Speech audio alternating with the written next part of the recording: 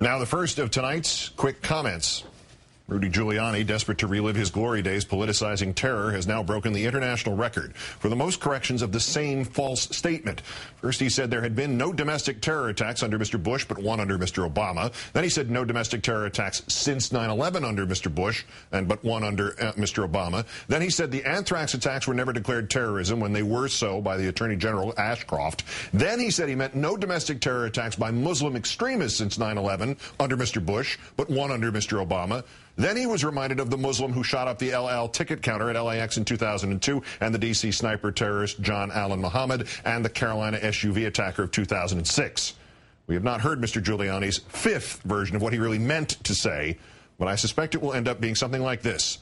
There have been no domestic attacks by Muslim extremists since 9/11 under Mr. Bush, but one under Mr. Obama that he, Giuliani, could exploit for partisan political purposes.